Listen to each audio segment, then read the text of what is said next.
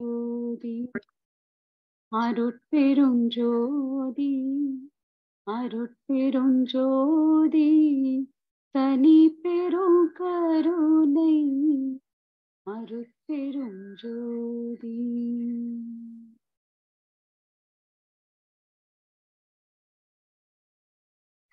மண்ணுரு நிலை பல வகுத்ததில் செயல் பல அன்னுர அமைத்த அருட்பெருஞ்சோதி.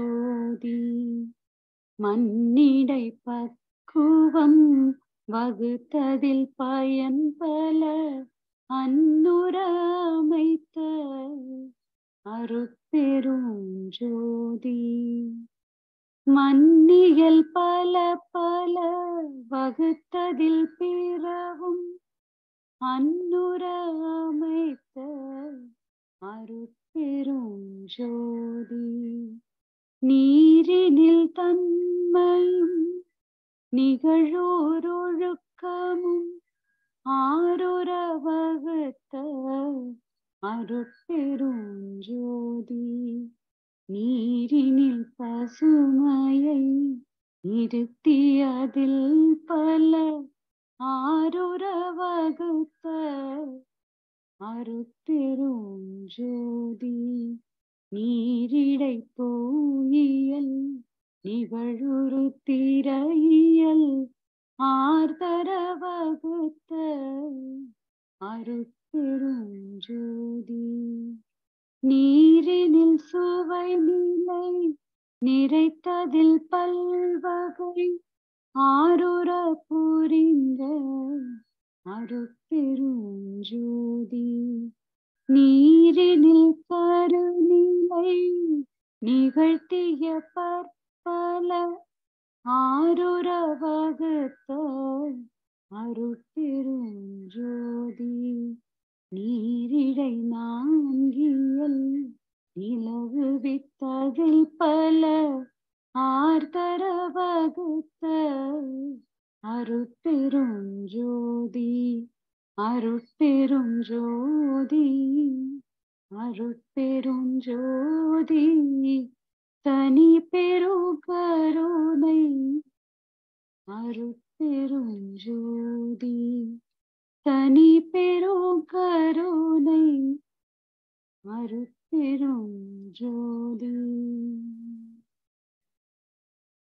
விண்ணப்பம்.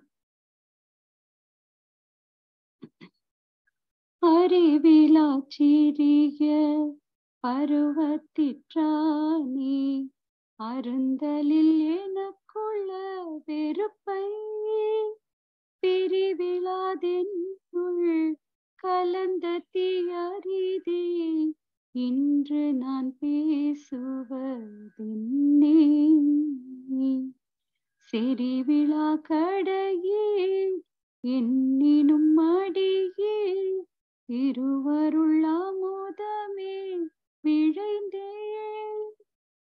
எரிவிழா சுவை வேறு எவற்றினும் விழைவோர் எட்டுணை ஏனும் இன்றெந்தாய் எட்டுணை ஏனும் இன்றெந்தாய். என் சுவை உணவு பல பல எனக்கிங்கு எந்தை நீ கொடுப்பிக்க சிறியே. நின் சுவை உணவு என்றும் நீ திருவித்திடில் அது நின் தன் சுதந்திரம் எங்கு எனக்கதில் இறையும் சம்மதம் இல்லை நான் தானே. என் சுதந்திரத்தில்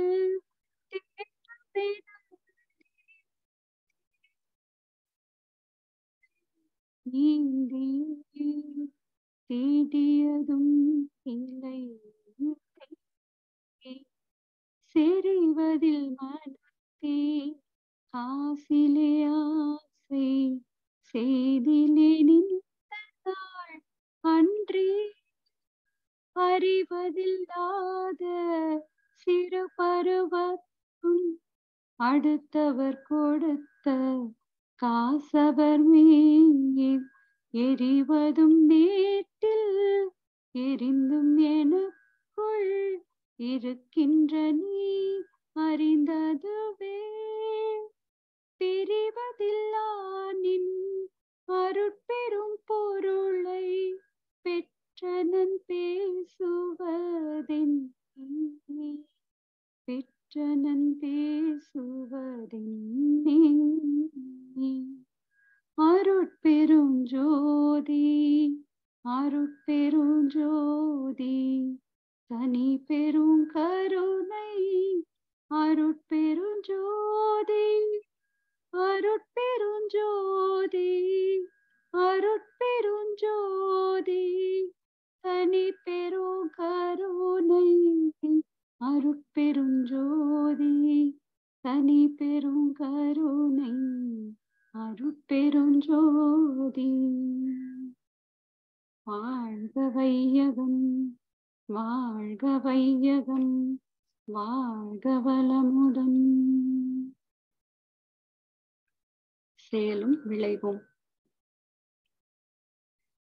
செயல் பேச்சு இரண்டிற்கும் எண்ணம் மூலம் சிந்தனையால் எண்ணத்தை ஆய்ந்து தேர்ந்து செயல்கள் எல்லாம் நலமளிக்கும் வகையில் காத்தால் சிவகருணை சீவனிலே துளிர்க்கும் அன்றோ.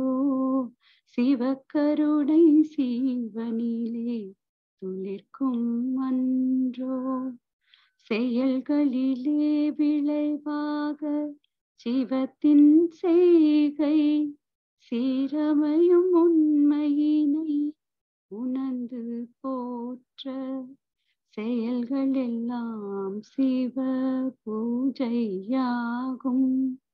செயல்கள் எல்லாம் சிவ பூஜையாகும். தேர்வோம் தேர்வோம் தேர்வோம். சிறு தெய்வம் சிலை மந்திரம் பொருள் வெற்றிக்கே தேர்வோம் தேர்வோம் தேர்வோம்.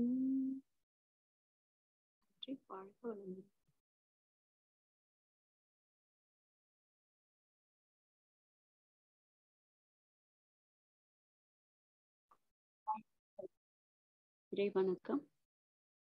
அழுத்தமெனும் முந்தாற்றல் ஒன்றை கொண்டே அணுமுதலாய் அந்த கோடி அனைத்தும் ஆக்கி பழுத்தும் ஓரறிவு முதல் ஐந்து மாறும் வகை வகையாம் உயிரினங்கள் தோற்றுவித்து முழு திறனுடன் காத்து முடிக்கும் மேலாம் முழுமுதற் பொருளேனம் அறிவாயாற்றும் பழுத்த நிலை வரும் வரையில் நீ நான் என்போம்.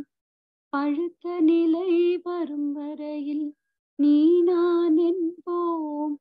பதமடைந்தோம் ஒன்றானோம் பரமானந்தம். பதமடைந்தோம் ஒன்றானோம் பரமானந்தம்.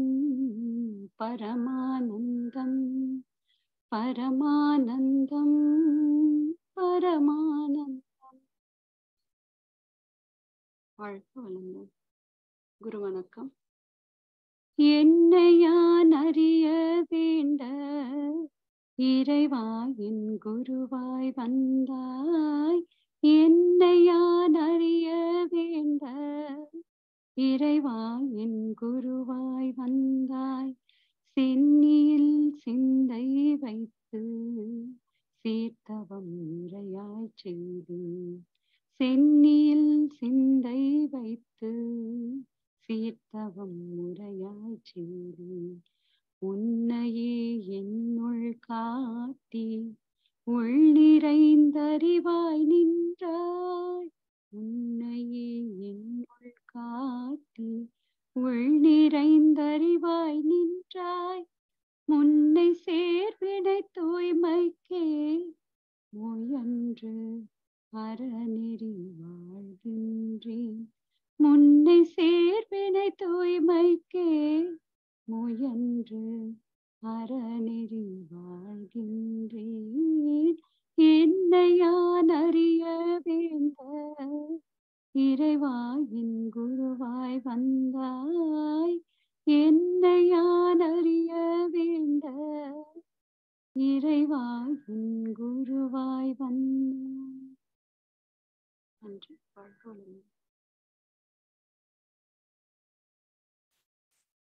வாழ்த்துக்கள். குருவே துணை. சிந்தையை அடக்கியே சும்மாகிருக்கின்ற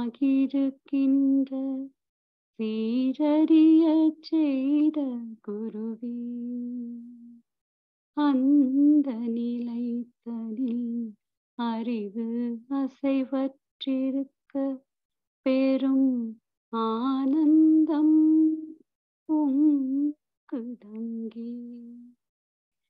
இந்த பெரும் உலகமிசை எடுத்த பல பிறவிகளின் இறுதி பயனாகிய சந்ததமும் என்னை மறவாத சாந்த வாழ்வழித்தோய் சந்ததமும் என்னை மறவாத சாந்த வாழ்வழித்தோய் என் சந்தோஷ செய்தி இதுவே என் சந்தோஷ செய்தி இதுவே. நன்றி. வாழ்க.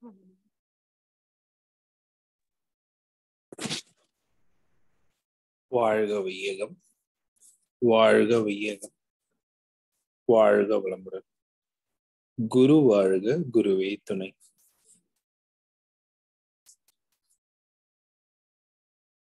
நம் உடம்பில் உள்ள மூளையை பற்றி சிந்திப்போம்.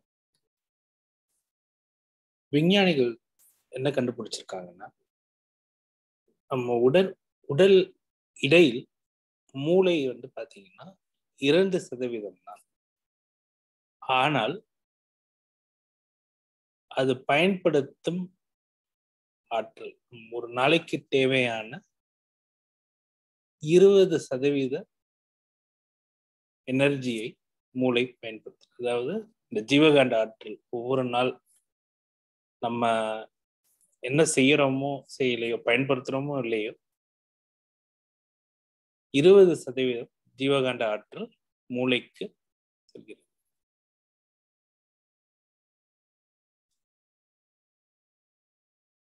எண்ணம், சொல், செயல் எல்லாமே நம்மளுடைய மூல காரணம். நம் மனம் எங்க இருக்குன்னா நம் மூளையில் உள்ளது. நாம் என்ன சிந்திக்கிறோம்னா, நமக்கு கிடைத்த அறிவை நாம் எவ்வாறு பயன்படுத்துகின்றோம். ஒவ்வொரு நாளில் உறங்கும் பொழுது நாம் இன்றைக்கு என்ன நன்மை செய்தோம் என்பதை அகத்தாய்வு செய்யும். ஏதாவது தீமை செய்தாலோ அல்லது சரியான முறையோ என்னமோ சொல்லும் நாம் ஒழுங்காக பயன்படுத்துவதில்லை.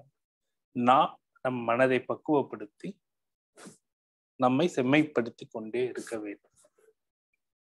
அவ்வாறு செய்தால் நம் தவம், நம் வாழ்க்கை சிறப்பாக அமையும். வகையில் இன்று ஆழ்ந்த துரியாதீன தவம் நடத்திய அருள்நிதி சிவசங்கரி அம்மா அவர்களை வாழ்த்துவோம். அருள்நிதி சிவசங்கரி அம்மா அவர்கள் வாழ்க வளமுடன். அவர்களின் அன்பு குடும்பம் வாழ்க வளமுடன். அவர்களின் உடல் நலம் வாழ்க வளமுடன். அவர்களின் ஆன்மீக தொண்டு வாழ்க வளமுடன். வாழ்க வளமுடன். வாழ்க வளமுடன். வாழ்க வையகம் வாழ்க வையகம் வாழ்க வளமுடன். குரு வாழ்க, குருவே துணை. ஞானக்களஞ்சிய கவி யாரால் முடியும்? பிறந்தவர்கள் அனைவருமே பின்னிறந்தார் இறப்பார், பேருலகில் பிளவில்லா கருத்து இது எல்லார்க்கும். மறந்தவர்கள் மயக்கத்தால் மண்பால் பொன் பெருவிருப்பில் மாறி மாறி சிக்கி மற்ற எவர்க்கும் கீழாற்றி அறம்பழுவி செயலாற்றி ஆன்மாவின் சிறப்பிழந்தார். அறம்பழுவி செயலாற்றி ஆன்மாவின் சிறப்பிழந்தார். அறிவின் நிலை கண்டாரோ அவற்றையெல்லாம் தெளிவாக்கி சிறந்த வாழ்க்கைக்கு ஏற்ற செயல்முறைகள் போதித்தார். சிந்தனையை உயர்த்தியுள்ளார், சீர்திருத்தினார் உலகை.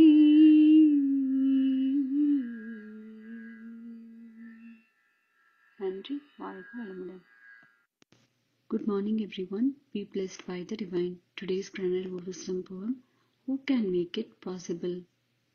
Every living being, without exception, has to experience the cycle of the sufferings of sickness, aging, death and rebirth in life after life endlessly. Between birth and death, only pleasure and sufferings exist for living beings. Undue attachments to material wealth, power and desire lead to ignorance of the greatness of soul and value of life. Maharishi says, attraction to material things is normal, a part of existence. It is also natural to be possessive about things one has acquired through one's efforts. But the fact that there are less fortunate persons in the society incapable of fending for themselves for various reasons should be borne in mind. Unselfishness is where the welfare of the others is seen in the same light as one's own, and all acts are tempered with generosity. It is beastly to make use of one's physical and mental capabilities for purely selfish reasons. The wise, unrealized, dedicate themselves to work for the welfare of the society. The greatest worship one can offer God is to remain ready to serve humankind at all times. The 5 fields where service can be offered are economics, politics, spirituality, healthcare and science. Every individual owes a duty to his own self, family, relatives, country and the world, each of which has to be performed without a clash of interest. Service to humankind should be beyond narrow-minded considerations or limitations. Good qualities like sacrifice, tolerance, adjustment, love and compassion should be the hallmark of the volunteers. They should be simple in their habits and ready to work hard and sincerely without aspiring for fame, power or position. Mahatma Gandhiji lived a simple and systematic life. According to him, when every person retains only what is genuinely required by him and gives away the rest, there will be no shortage in the world and people will be able to live in a contented life. A person has to lose his attachment for material things in life. People on the path of truth and non-violence should not acquire things for themselves. God doesn't keep anything for himself. Hoarding leads to dishonesty and theft. The purpose of human life is to serve the others. Accumulation of wealth in the hands of a few has led to the evils of economic disparity and exploitation. Attachment comes in the way of spiritual progress. Physical and mental labor is important. Faith in God strengthens the mind and drives away the fear of an uncertain tomorrow. Non-attachment increases mental acuity and hastens spiritual progress. These qualities become natural for those engaged in serving humankind. Mahatma Gandhiji says, fear is a mental disease, an emotional state of one's own making. Failure to understand the truth leads to fear, which affects physical and mental health. Only he who has realized the divine can act without fear, for in that state the truth underlying the universe becomes evident. Self-confidence removes all traces of fear from the mind and strengthens it. The individual as well as the others around him prosper. Thank you all for the opportunity. Be blessed by the divine.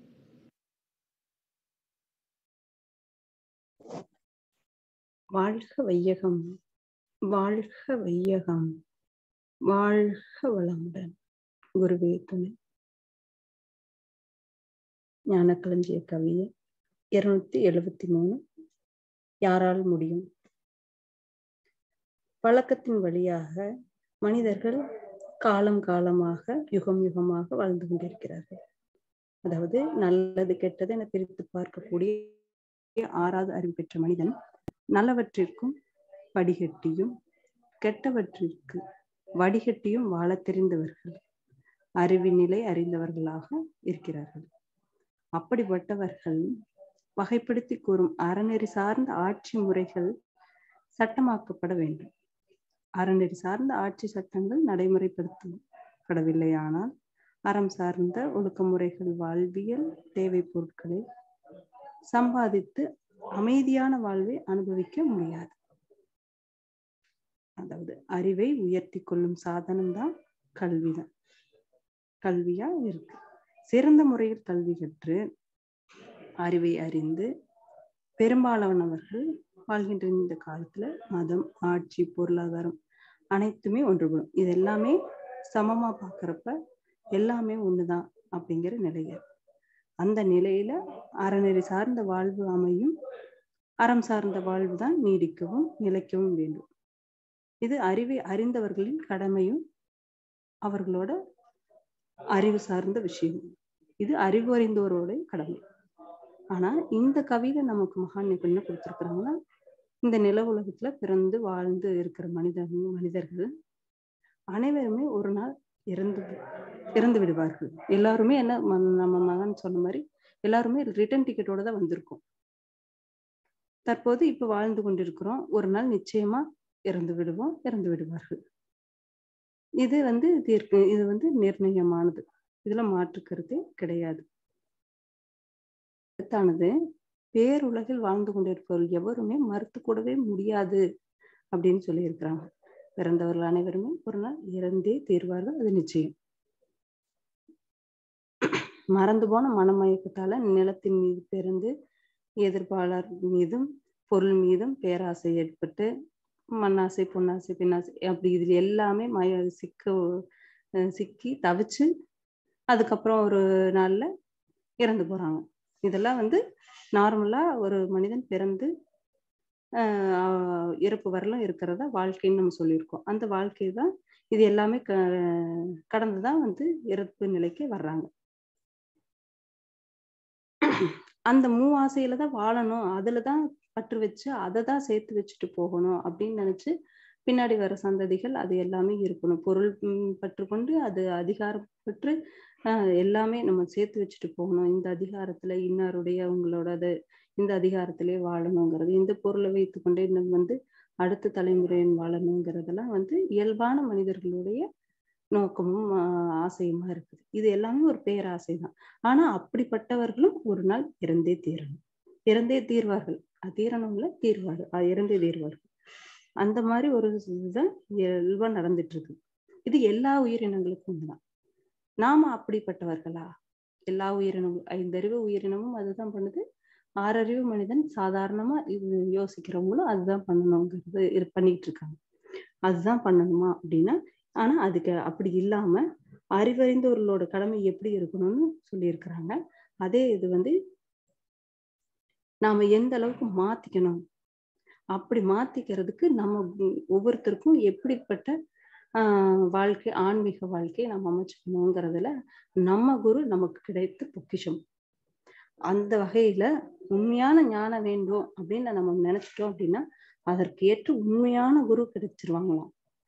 ஒரு தடவை நினைச்சாவே குரு தானாவே சேருவாங்களாம். அது நம்ம ஆத்மார்த்தமா முழு மனதோட நம்ம சிந்திக்கிறப்ப அப்படிப்பட்ட குரு நம்மளை சேருவாங்க அப்படின்னு சொல்லி மகானே ஒரு இடத்துல குருவின் மேன்மையில சொல்லியிருக்காங்க.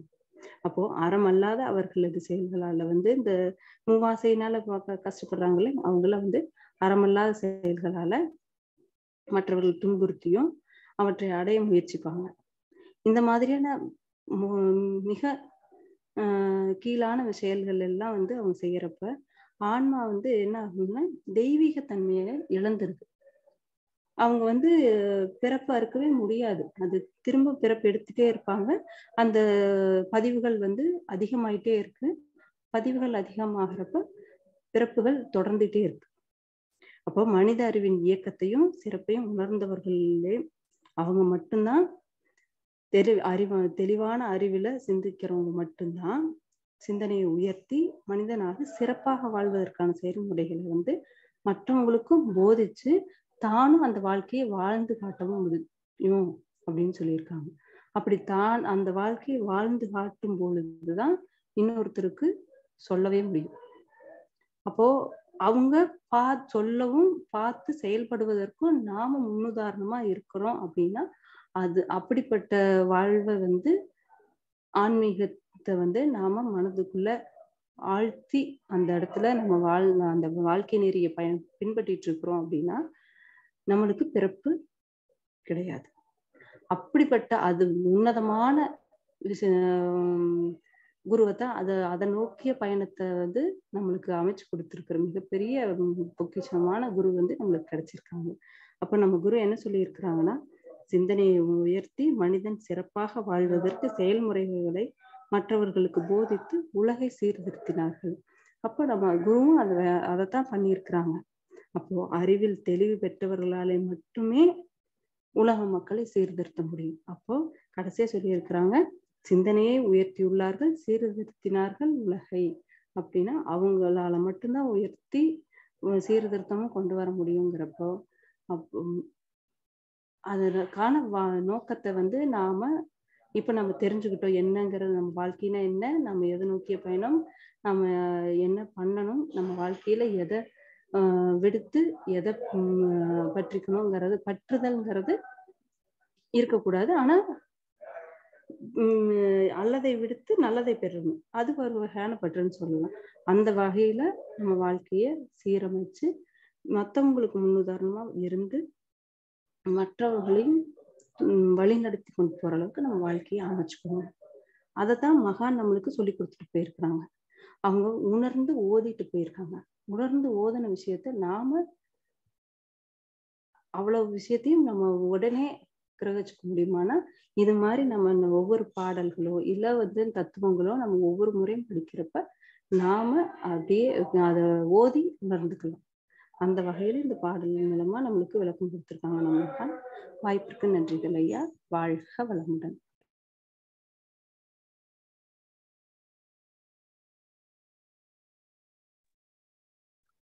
வாழ்க வளமுடன். இன்றைய ஞானக்களஞ்சிய கவிக்கு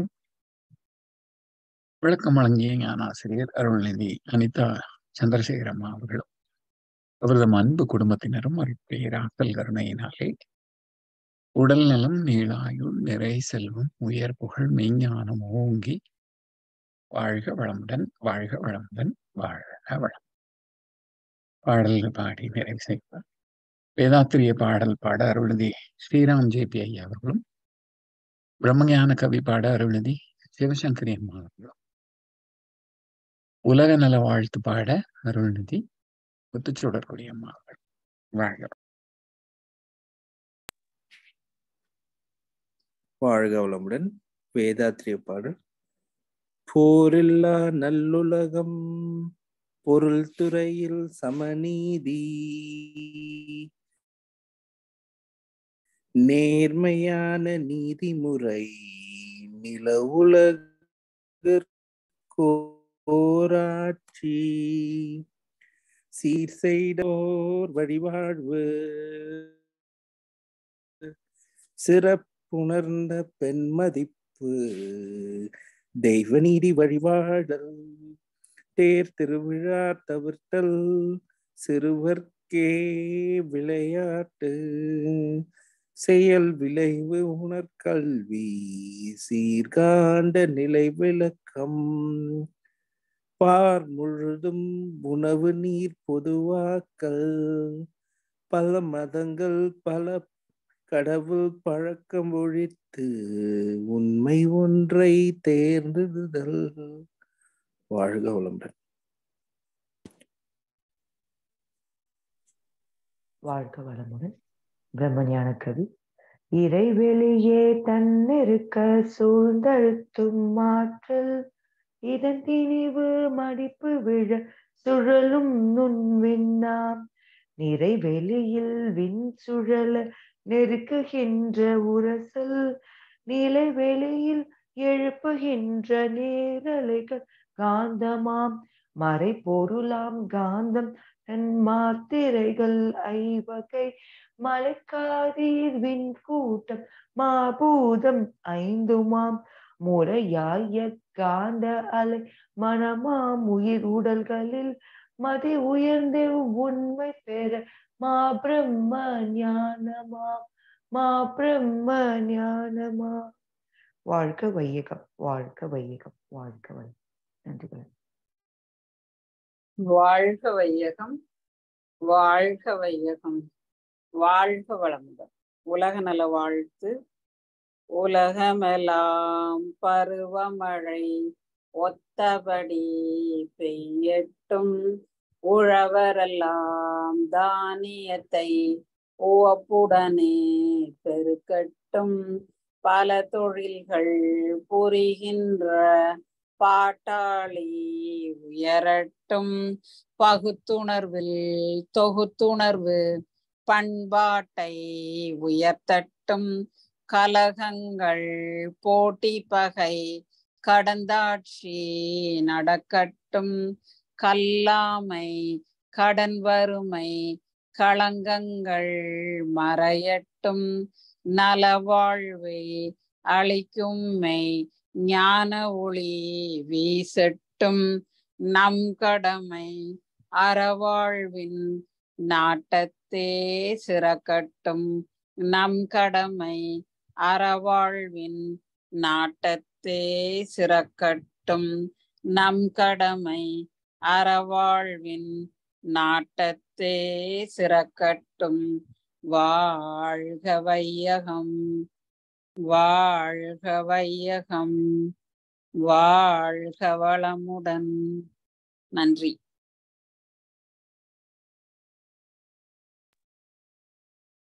வாழ்க வளம்.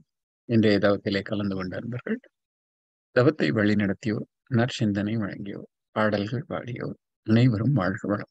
அவரது அன்பு குடும்பம் வாழ்க வளம். அவரது உடல் நலம், மனவளம், பொருள் வளம், அருட்தொண்டு, ஆன்மீக தொண்டு வாழ்க வளமுடன், வாழ்க வளமுடன், வாழ்க வளம். இத்துடன் இன்றைய காலை தவ நிகழ்வு மகிழ்வோடும் நிகழ்வோடும் இனிதே நிறைவு பெறுகின்றது. இந்த சிறுவர்களுக்கான கோடை பயிற்சி முகாமுக்கான பதிவுகள் காத்திருப்பு பட்டியலுக்காக குழந்தைகளின் பதிவுகளை வரவேற்றுக் கொண்டிருக்கின்றார்கள். யாராவது ஏதோ ஒரு காரணத்தினால் வர இயலவில்லை என்றாலும், அல்லது 20 குழந்தைகளுக்கு மேற்கொண்டு நாம் பதிவிலே ஏற்றுக்கொள்ள இயலும் என்றாலும், அதற்காக காத்திருப்பு பட்டியல் இன்னமும் திறந்துதான் இருக்கின்றது. ஞானாசிரியர்கள் வந்திருந்து தொண்டாற்றி இன்பம் காண அனைவரையும் அன்போடு அழைத்துகிறோம். இறையர்களும் குருவர்களும் நம் அனைவரையும் எப்போதும் சூழ்ந்திருந்து நம்மை இந்த இறைநிலை உணர்பயணத்திலே சிறந்த முறையிலே வழிநடத்தட்டும் என்று அனைவரையும் வாழ்த்தி வணங்கி நன்றி கூறி அமைகின்றோம். வாழ்க வையகம், வாழ்க வையகம், வாழ்க.